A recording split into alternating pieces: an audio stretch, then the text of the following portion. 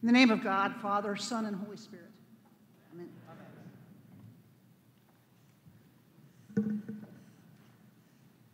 Hello, Diocese of Texas.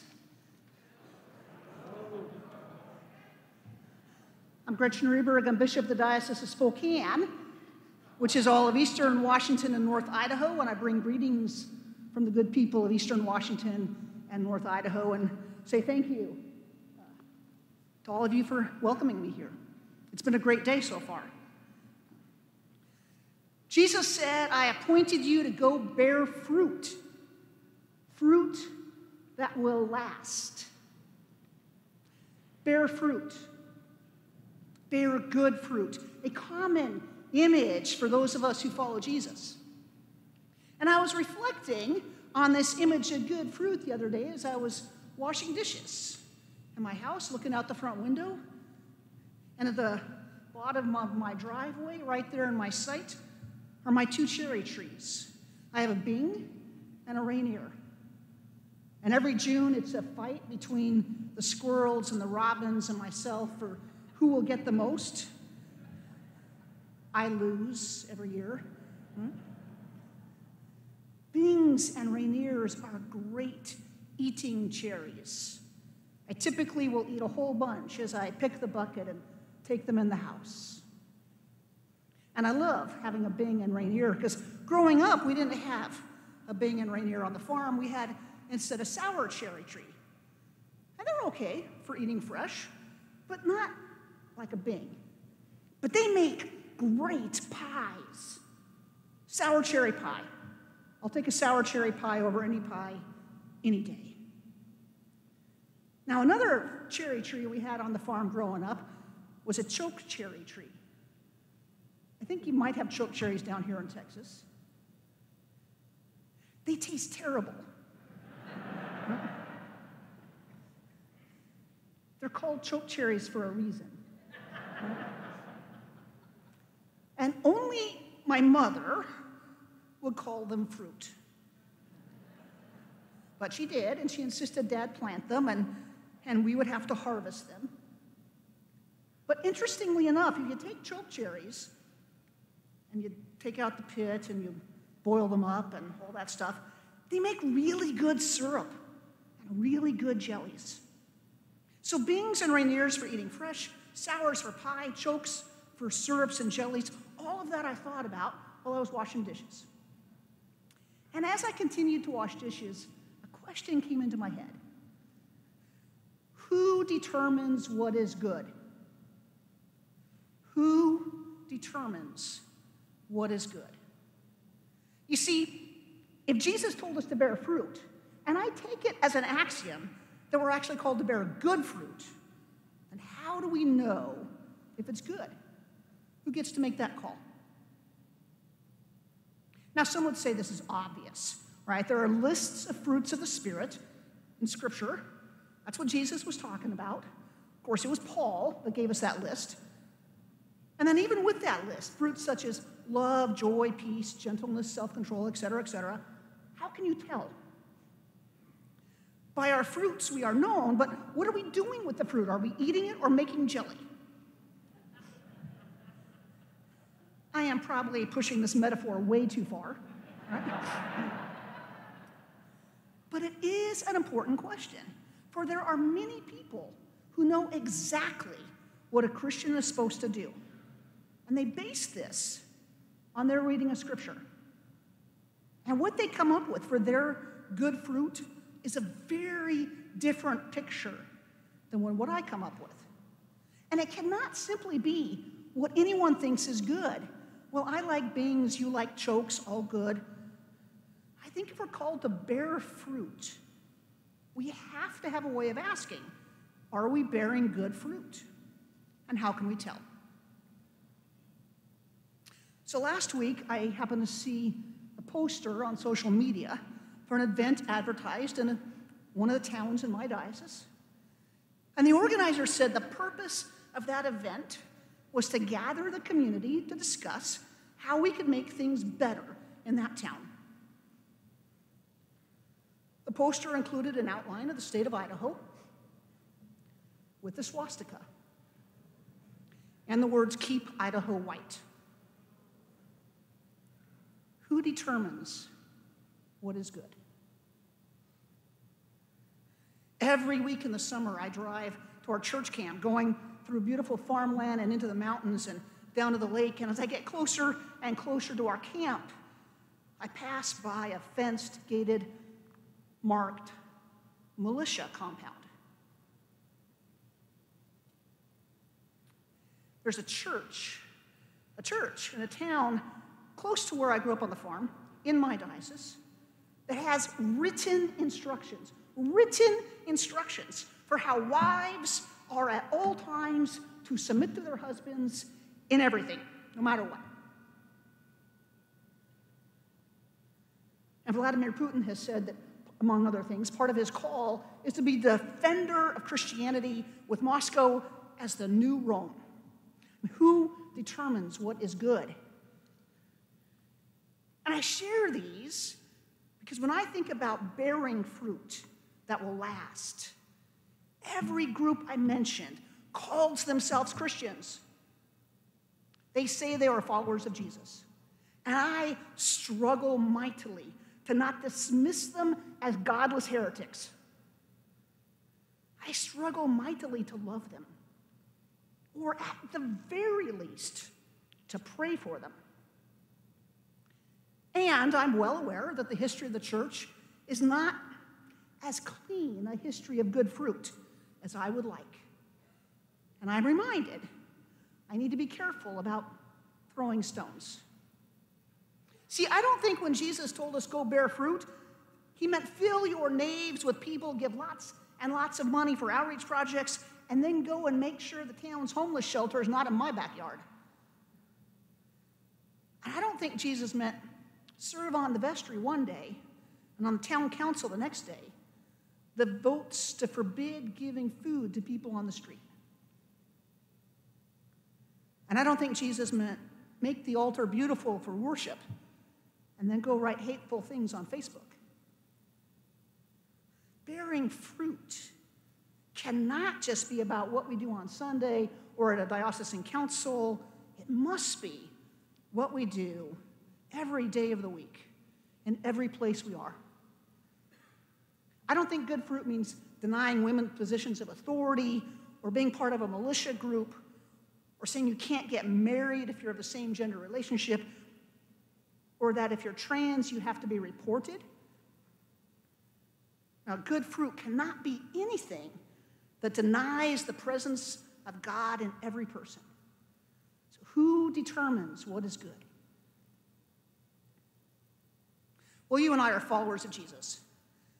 So if we really want to know what it looks like to bear fruit, we need to look to Jesus. If we really want to know what it means to bear fruit, we need to hear the words of Jesus again, love one another as I have loved you. Now, usually when we think about the love command, we think about it in terms of the great commandment. Love God with all your heart and soul and strength and mind, your neighbor as yourself. I prefer that one, right? It's way easier to love others as I love myself, because sometimes I don't really like myself, so I can get off with not liking them too.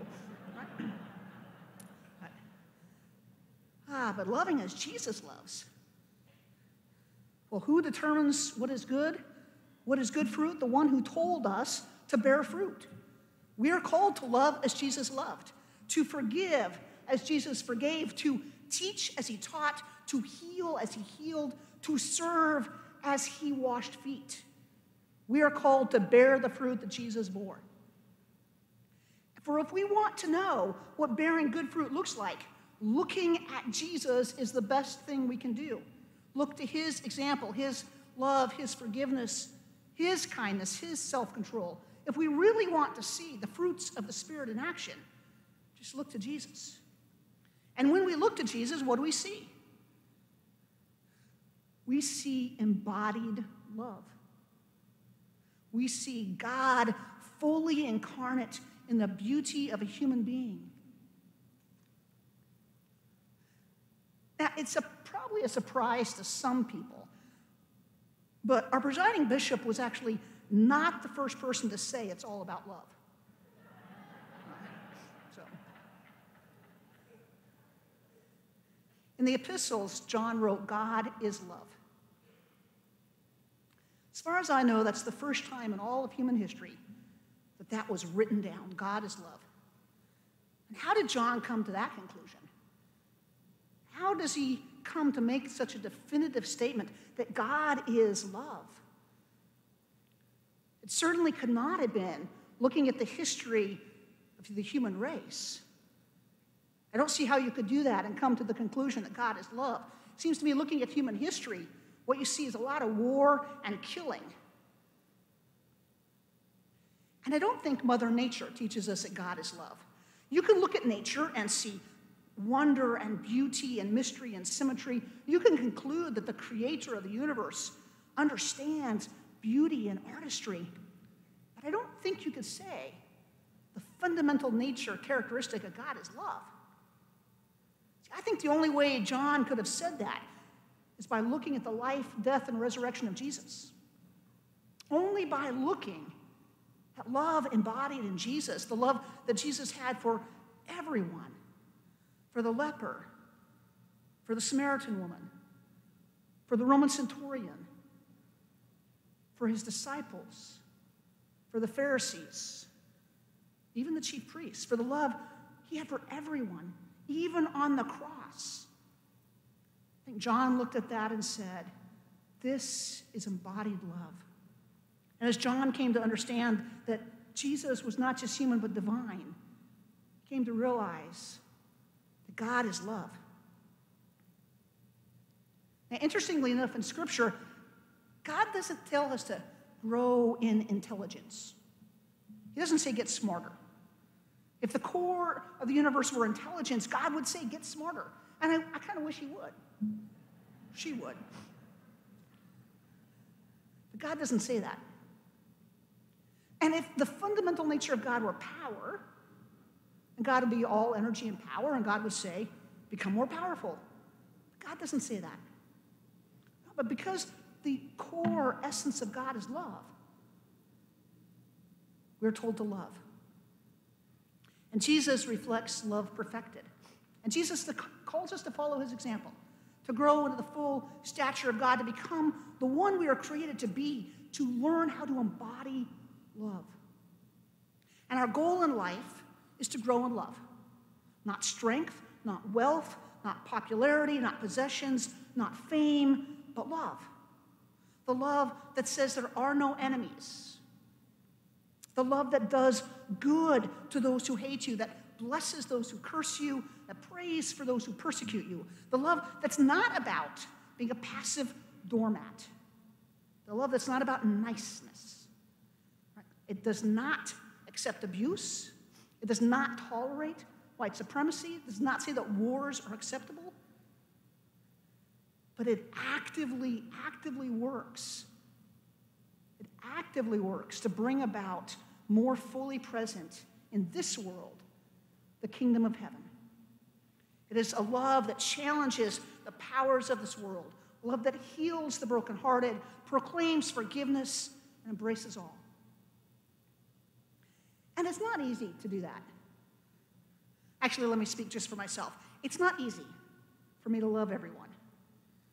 It is not easy to bless those who curse me. It is not easy to do good to those who abuse me. And these past 2 years have been really hard.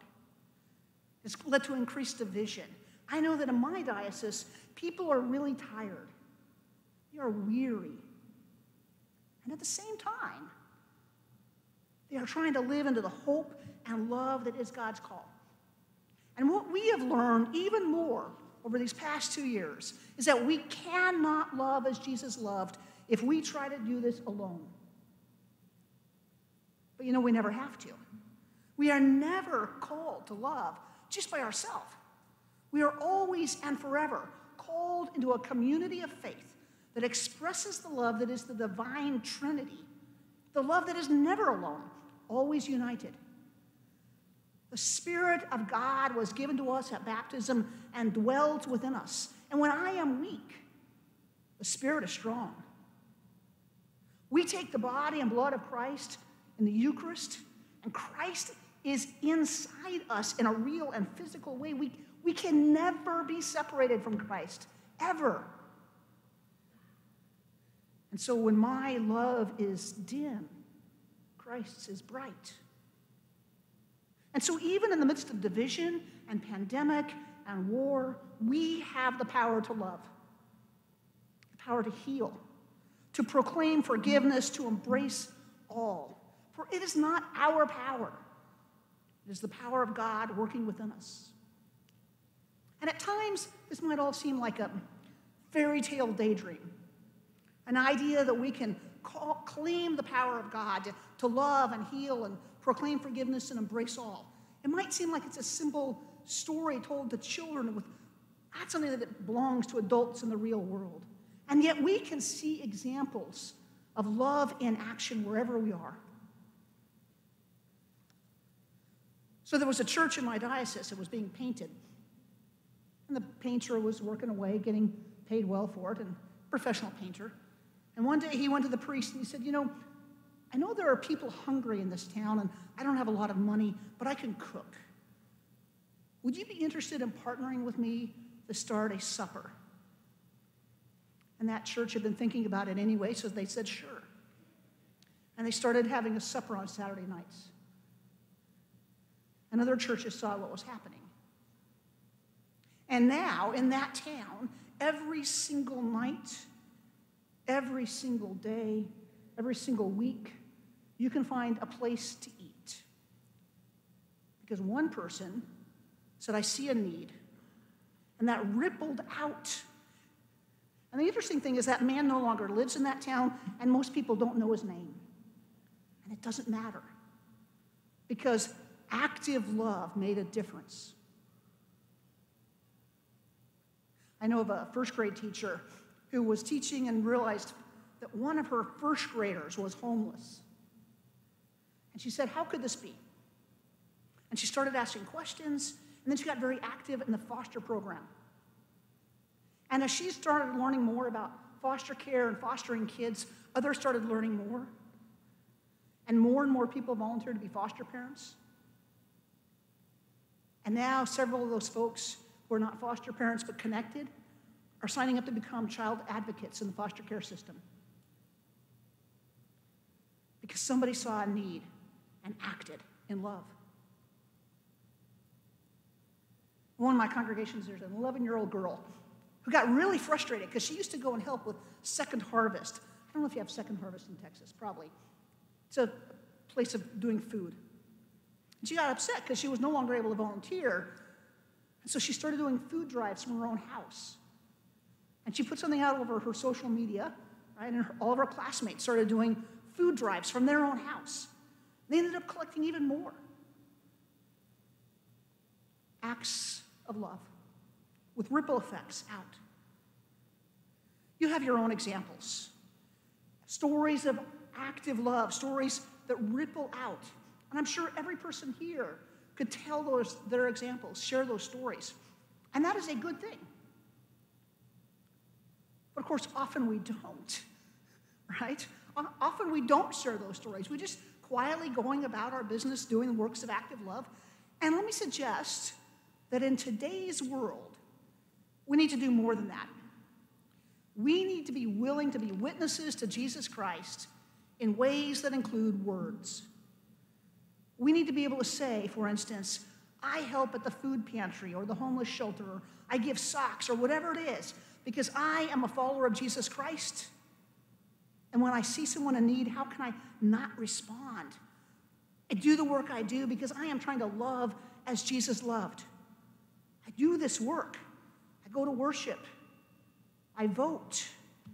I help because I am called to love as Jesus loved in every way of my life. I am trying to love as Jesus loved. Now, what would it look like if all the Episcopalians were a little more open about why we follow Jesus? How our actions are because we're trying to follow Jesus. Not in an obnoxious way, of course, right? But a way that just says it out loud. To bear fruit that will last is to bear fruit that drops seeds and makes more fruit. Many times we have no idea what we are doing when we are working, who will see it, what will be the ripple effects. And yet we can be sure that when we engage in active love,